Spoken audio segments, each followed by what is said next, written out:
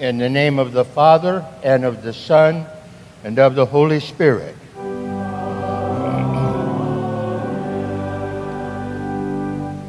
Surely he has borne our griefs, yet we esteemed him stricken. But he was wounded for our transgressions. All we like sheep have gone astray, and the Lord has laid on him the iniquity of us all. Please kneel for the confession.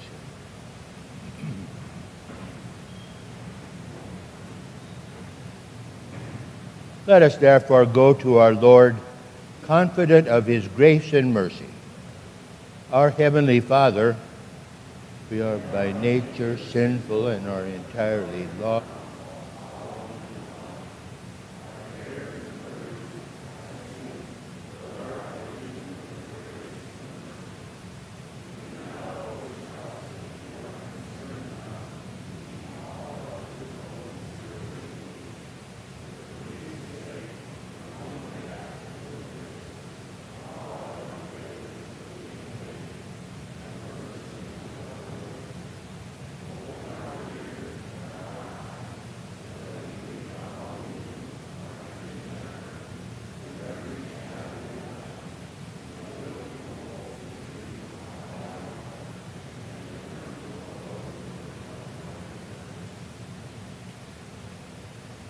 O people of his pasture, the sheep of his hand, surely for Jesus' sake, goodness and mercy shall follow you all the days of your life.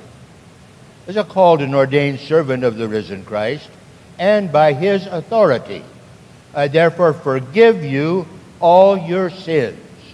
In the name of the Father, and of the Son, and of the Holy Spirit.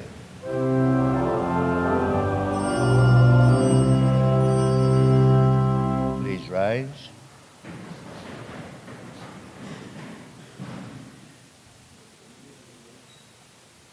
You open your hand, you satisfy the desire of every living thing.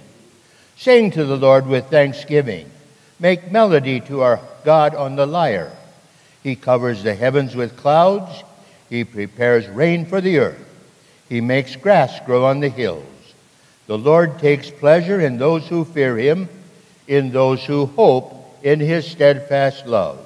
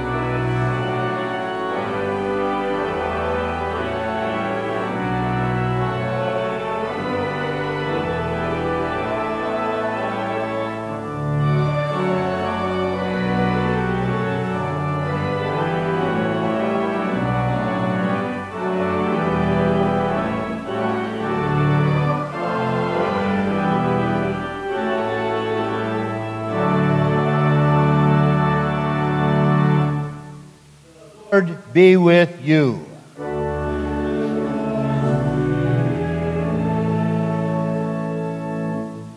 Heavenly Father, though we do not deserve your goodness, still you provide for all our needs of body and soul.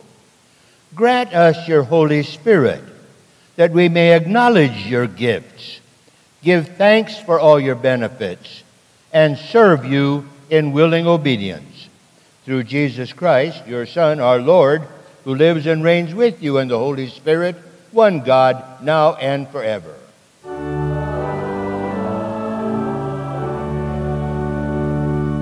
Please be seated.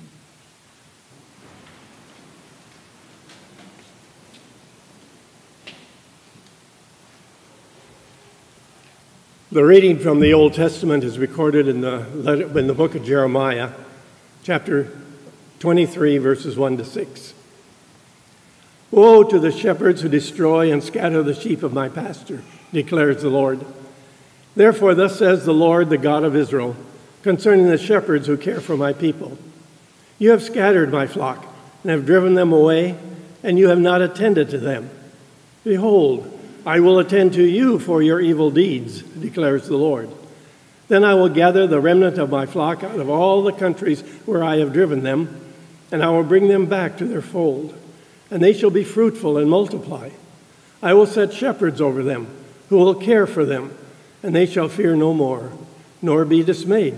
Neither shall any be missing, declares the Lord. Behold, the days are coming, declares the Lord, when I will raise up for David a righteous branch, and he shall reign as king and deal wisely, and shall execute justice and righteousness in the land.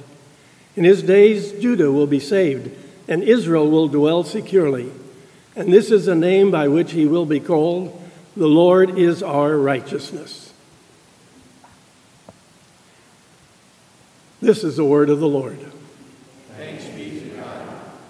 The epistle is recorded in the book of Ephesians. 1 minute. Are you going to be singing now? Okay, I'm sorry.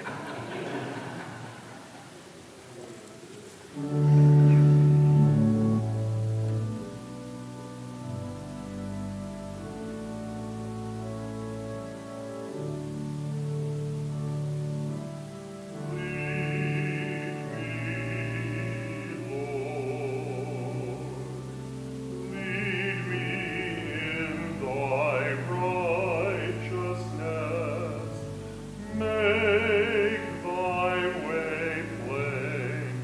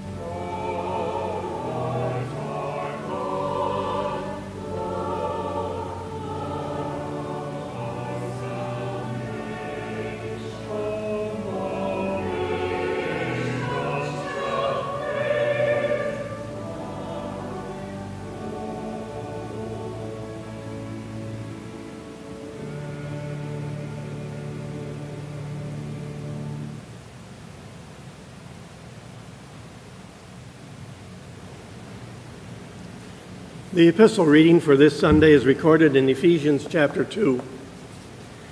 Therefore, remember that at one time you Gentiles in the flesh, called the uncircumcision, by what is called the circumcision, which is made in the flesh by hands, remember that you were at that time separated from Christ, alienated from the commonwealth of Israel, and strangers to the covenants of promise, having no hope and without God in the world. But now in Christ Jesus you who were once far off have been brought near by the blood of Christ. For he himself is our peace, who has made us both one and has broken down in his flesh the dividing wall of hostility, by abolishing the law of commandments expressed in ordinances, that he might create in himself one new man in place of the two, so making peace, and might reconcile us both to God in one body through the cross, thereby killing the hostility. And he came and preached peace to you who were afar off, and peace to those who were near. For through him we both have access to one Spirit, to the Father. So then you are no longer strangers and aliens, but you are fellow citizens with the saints and members of the household of God, built on the foundation of the apostles and prophets, Christ Jesus himself being the cornerstone, in whom the whole structure, being joined together, grows into a holy temple in the Lord. In him you also are built together into a dwelling place for God by the Spirit. This is the word of the Lord. Thanks be to God.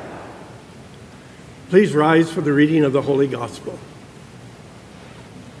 The Holy Gospel according to St. Mark, the 6th chapter.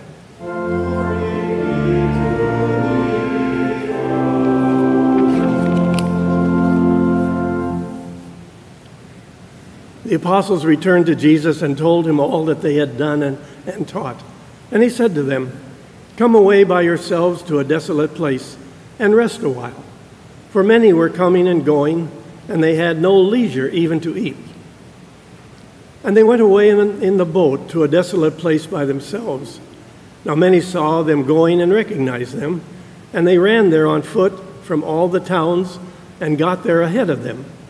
When he went ashore, he saw a great crowd, and he had compassion on them because they were like sheep without a shepherd. And he began to teach them many things. And when it grew late, his disciples came to him and said, "This is a desolate place, and the hour is now late.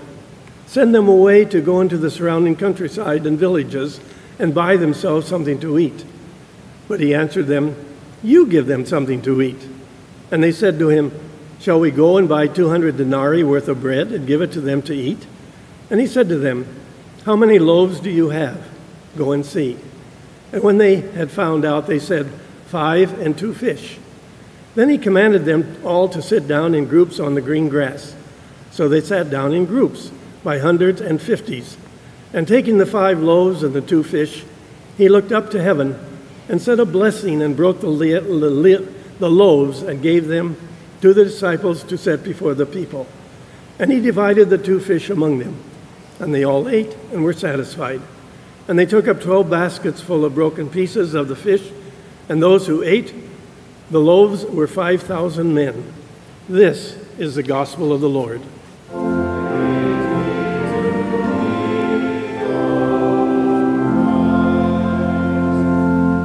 We confess our faith together.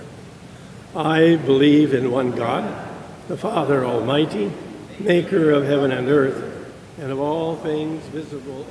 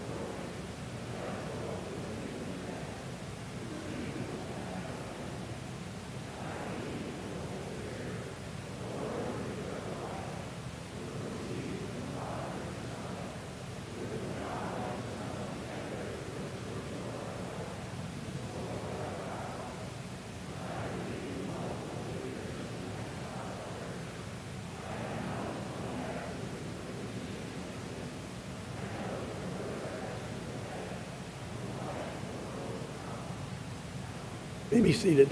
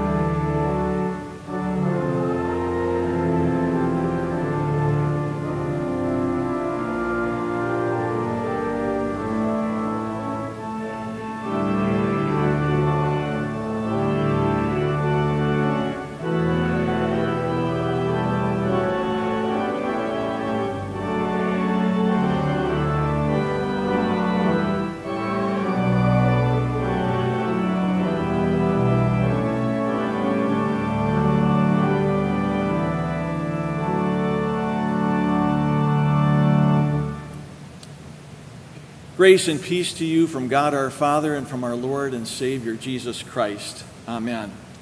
The text for our message this morning comes from Ephesians chapter 4, where the Apostle Paul writes these words. Now this I say and testify in the Lord, that you must no longer walk as the Gentiles do, in the futility of their minds. Put off the old self, put on the new self, created after the likeness of God, in true righteousness and holiness. That's our text. Dear friends of Jesus, in the news lately, we've been hearing a lot about people identifying in a lot of different ways. New Zealand has a biological man who identifies as a woman, and he's entered in the powerlifting division, the heavyweight division, of the Women's Olympics in Tokyo. In New Jersey, two biological boys who identify as girls entered the New Jersey State track meet. And these two biological boys who identify as girls took first and second place in the 100-meter dash. Both of them broke the state record. Now, I'm finally old enough to qualify for Medicare. But I wonder if 10 years ago, if I had told the government, I identify as a 65-year-old man, I wonder if I could have gotten Medicare back then. I'm thinking probably not. Sometimes people identify by something that they struggle with. A person might say, I'm an alcoholic, or I'm a gossip, or you fill in the blank. But if that person's a Christian, how could he identify himself in a more positive and accurate way? Well, in our text today, the Apostle Paul gives us the answer. We should identify in this way. We should say, I'm a Christian. Now, if we want to include our struggle with sin, we could say, I'm a Christian, I'm a child of God, and I happen to struggle with abusing alcohol or abusing some other kind of thing. The Apostle Paul was a persecutor of the Christian church, but that's not how he identified himself. That was his former life. After Paul was brought to faith by Jesus himself, he understood that he had a new identity. He put off his old self and he put on his new self. Today we hear advice from Paul, and really we hear this advice from God. You must no longer walk as the Gentiles do, in the futility of their minds. You know, some people today think that they can speak their identity into existence. They don't want God to make the rules. They want to make the rules. They even want to make the rules concerning salvation. They might say, I identify as a good person. I identify as a person who deserves to go to heaven based on my own good works. But when they do that, when they identify as the master of their own life, well, they're still living in the futility of their minds. Under the inspiration of the Holy Spirit, Paul urges us, put off your old self and put on your new self, created after the likeness of God, in true righteousness and holiness. We Christians should identify in this way.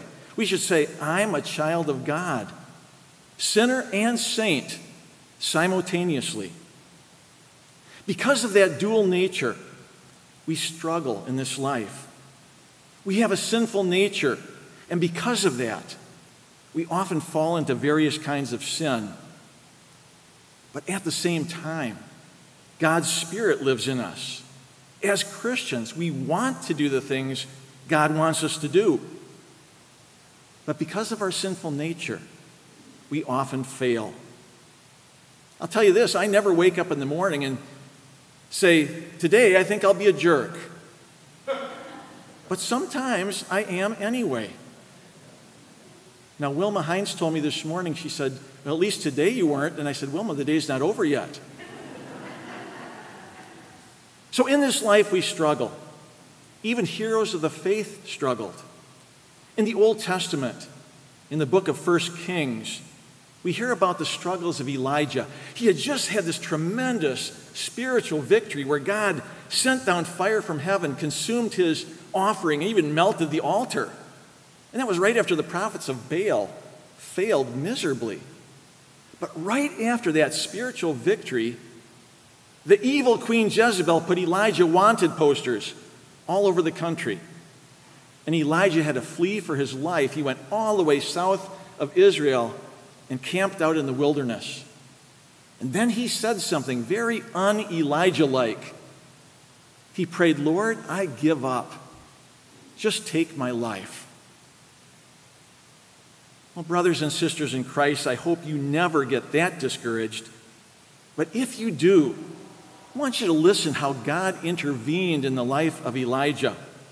The angel of the Lord came to Elijah and fed him for 40 days and 40 nights. Now, in the Old Testament, the angel of the Lord is the pre-incarnate Son of God. So the Son of God himself, face to face, helped Elijah survive on his way to Mount Sinai. What does that make you think of? It made me think of the 40 years where God provided manna for the children of Israel while they wandered in the wilderness. And in today's gospel reading, Jesus fed 5,000 men. Now, if we include women and children, that group could have been as many as 20,000. I've got a question for you. Why did Jesus do that miracle? Did he really have to? Couldn't the people just have gone back to Bethsaida and had lunch with their families? That's kind of what the disciples suggested. But Jesus did that miracle. Now, why? Well, I think for a few reasons. Number one, I think he wanted those people to know that he was the very same God who fed the children of Israel for 40 years as they wandered in the wilderness. And I think he wanted them to remember that he's the very same God who fed Elijah for 40 days in the wilderness. I think another reason why he did it was so that the people could stay and listen to him and be fed by God's word. And the third reason is simply because he loved them. Well, God loves all people, but he has a special relationship with you, Christians, because you're his redeemed people. That's your new identity, child of God. I love how God says it in Isaiah 43, verse 1. He says, "Fear not, I have redeemed you. I have called you by name. You are mine." As a child of God, the Holy Spirit helps us to behave in new ways. We put off the old self and we put on the new self. And when we do that, it makes a difference in the way we live. It makes a difference in the world. Jesus said, "Let your light so shine before men that they may see your good works and give glory to your Father in heaven." There was a good man at my home church, Peace Lutheran Church in Saginaw, where I grew up. His name was Bob Schultz, and he was one of those guys that really let his light shine. He was the head of a small construction company, so small that he often worked side by side with his men. Bob treated those guys well. He was kind to them. He treated them with dignity and respect. But he had one guy that was working for him that always used God's name in vain. When he would spill paint or make a mistake, he would always call out, "Jesus Christ." And that bothered Bob a lot. But he didn't want to give Jim a lecture, come across as holier than thou. So what he did is one time when he and Jim were working on the same house, right around the corner, Bob was working over on this side, Jim on this side. And Bob was painting, and he spilled a little bit of paint. And he called out, "Jim Jones!" Well, Bob was the boss, so Jim scrambled down the ladder, came around the house. "Yeah, Bob, what do you need?" "Oh, nothing, Jim. I just spilled some paint." Well, Jim kind of looked at him funny and, okay, went back around the house and started working. About an hour later, Bob was pounding nails, and he hit his thumb accidentally. And you guessed it. He yelled it again, "Jim Jones!" Jim came scrambling down the ladder, came around the house. "Yeah, Bob, what do you need?" "Oh, nothing, Jim. I just hit my thumb with a hammer. Sorry." Well, this time Jim gave him the stink eye. But he went around the house and started working again. About a half an hour later, Bob accidentally spilled some nails. "Jim Jones!" This time Jim was angry. He came down the ladder, came around the house. "Yeah, Bob, what do you want?" "Oh, nothing, Jim. I just spilled some nails." Now, Jim felt he had to say something this time. So he said, "Bob, if you don't want me, stop calling my name." And that was Bob's chance. He looked Jim straight in the eye and he said, "Okay, Jim, but if you don't want Jesus, would you please stop using his name?" And from then on, Jim's language improved. When you identify as a child of God, it's important that you start behaving in new ways. If you don't, why should anybody listen to you? Don't have a bumper sticker on the back of your car that says "Jesus loves you," or a Christian fish symbol on the back of your car, and then proceed to give someone the one-finger salute when they cut in on you in traffic. It's a bad witness. Paul writes, "Let no corrupting talk come out of your mouth, but only such as good for building up, as fits the occasion, that it may give grace to those who hear. And Jesus said, if you love me, obey my commandments. Well, we do love Jesus, and we identify as his children. When I used to go out with my friends in high school, my dad didn't say, Jim, don't do this, and don't do that. He simply said, Jim, remember who you are. It was genius. And for me, it really worked. Our identity is in Christ. But isn't it amazing that God himself came down from heaven and identified as one of us, albeit without sin? Jesus came down from heaven, humbled himself, was born of a virgin, lived a perfect life for us. He spent time around sinners 2,000 years ago. But guess what? He still spends time around us, and he's going to do it today, in, with, and under bread and wine in his body and blood. Jesus identifies with us, his redeemed children. When God looks at a Christian, it's kind of like this white robe I'm wearing. If you can imagine this being Jesus. When God looks at someone who is in Christ, he doesn't really see that person's sin anymore. He sees Jesus. And it's like the Apostle Paul wrote in Colossians 1:22. For those who are in Christ, we are holy in his sight, without blemish, and free from accusation. So when you say, I identify as a person who is holy in God's sight, you're not kidding. That's a true statement. And it makes all the difference in the way that you live your life and in the perspective that you have on life. Remember who you are. Remember whose you are. I'm but a stranger here. Heaven is my home. Earth is a desert drear. Heaven is my home. Danger and sorrow stand round me on every hand. Heaven is my fatherland. Heaven is my home. Amen. Please rise. Now may the peace of God, which goes beyond human understanding, keep your hearts and your minds in Christ Jesus. Amen.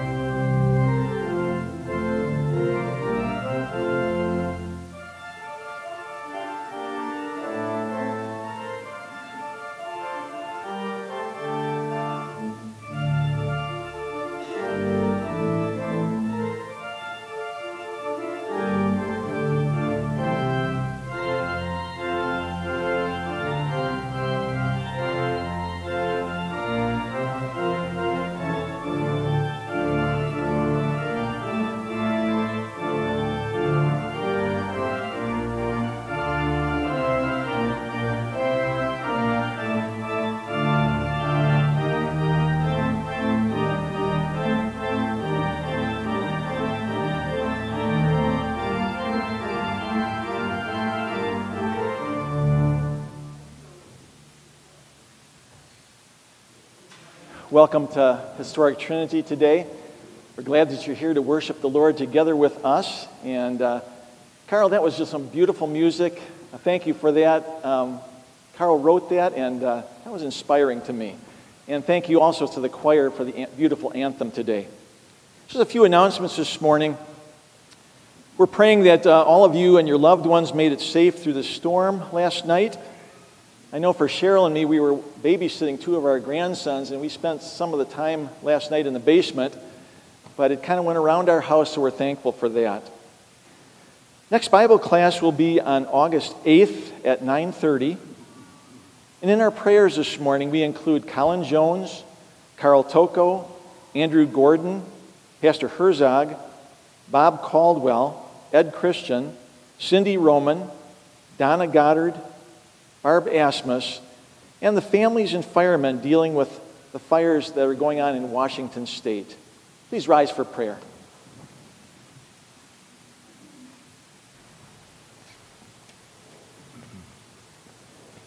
Dear Father, through the prophet Jeremiah you said, "It is because of the Lord's mercies that we are not consumed. They are new every morning. Great is your faithfulness." And therefore we come to you through Jesus Christ for mercy, that we might find grace to help in time of need. Lord, in your mercy, guide all who lead in government, that your will might be done and we might be blessed.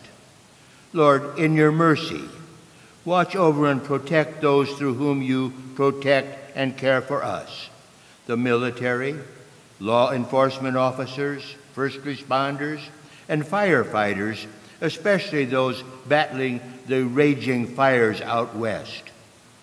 Lord, in your mercy, be a very present help in trouble to parents and children facing difficulties, homes endangered by crime and violence, families fleeing fire, floods, and tornadoes, believers being persecuted, the hungry and the homeless. Lord, in your mercy, move with your Spirit men and women to serve you in your church, that the lost might be found. Lord, in your mercy, speak a word of healing for all who are suffering in body or spirit, those that we always worry about.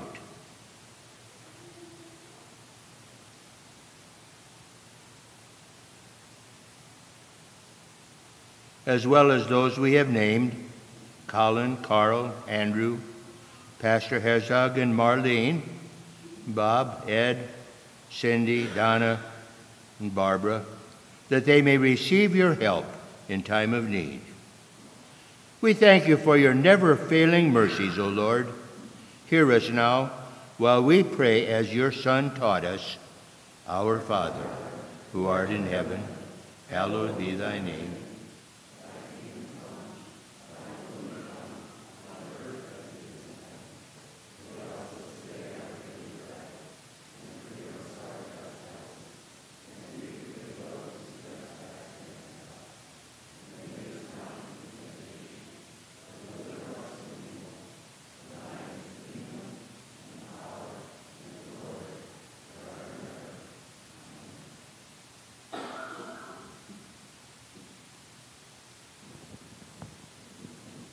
The Lord be with you.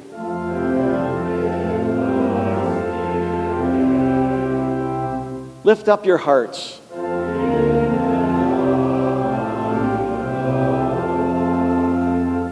Let us give thanks unto the Lord our God.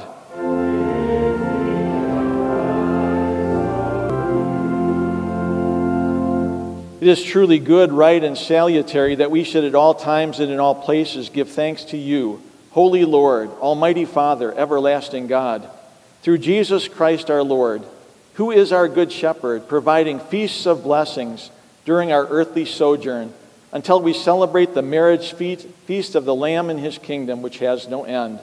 Therefore, with angels and archangels and with all the company of heaven, we laud and magnify your glorious name, evermore praising you and saying,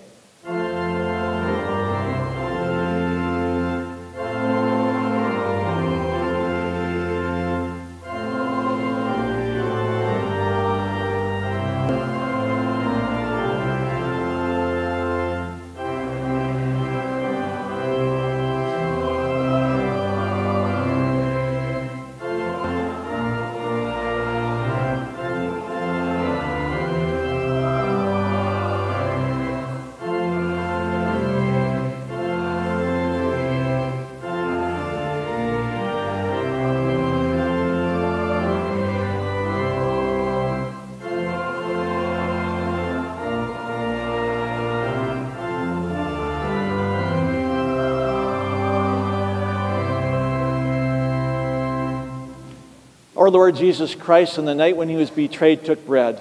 And when he had given thanks, he broke it and gave it to his disciples and said, "Take, eat. This is my body, which is given for you.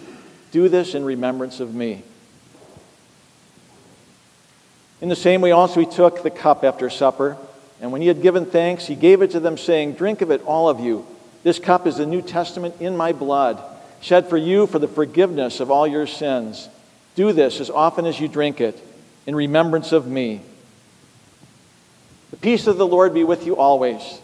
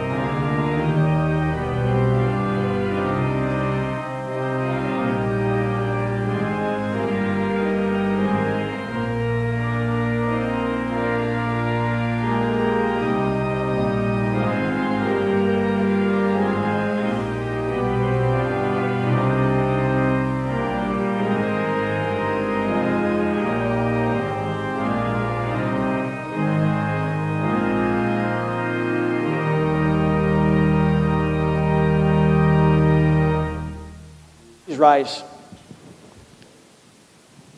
May this true body and blood of our Lord and Savior Jesus Christ strengthen you and preserve you in the true faith, the life everlasting. Depart in peace. Amen.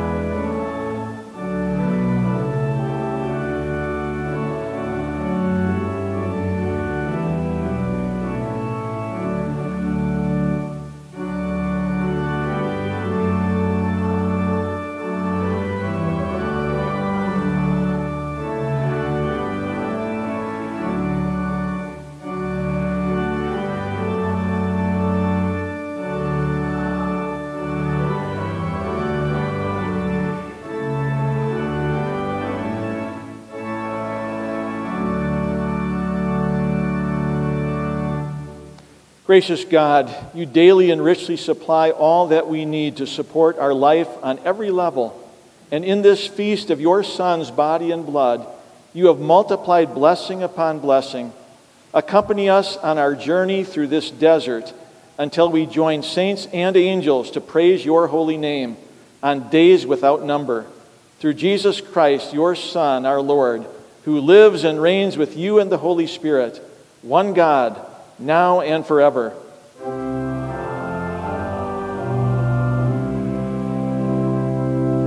The Lord bless you and keep you. The Lord make his face shine upon you and be gracious to you. The Lord lift his countenance upon you and give you peace.